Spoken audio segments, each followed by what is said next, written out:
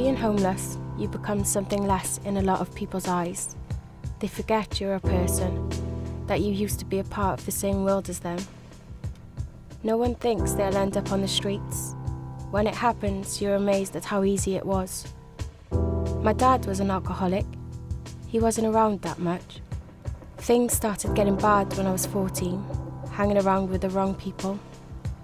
I'm the oldest of 4. My mum could see the effect I was having on my brother and sisters. She tried her best, but I didn't want help. Kicking me out was all she had left. I've been here for 6 months.